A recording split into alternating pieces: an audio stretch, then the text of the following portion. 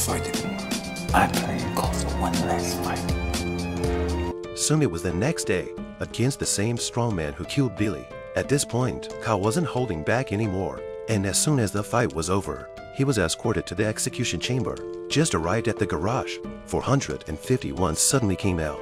Soon the two of them took control of the two guards. Then 451 took out his uniform and told him to change, take the warden's car and go out. After all the arrangements, but he didn't leave because he had more important things to do. Carl drove out of the prison with the evidence. On the other side, 451 arrived at the warden's office. By the time the guards got there, the warden was in a pool of blood. This is the end of the movie. We'll see you next time.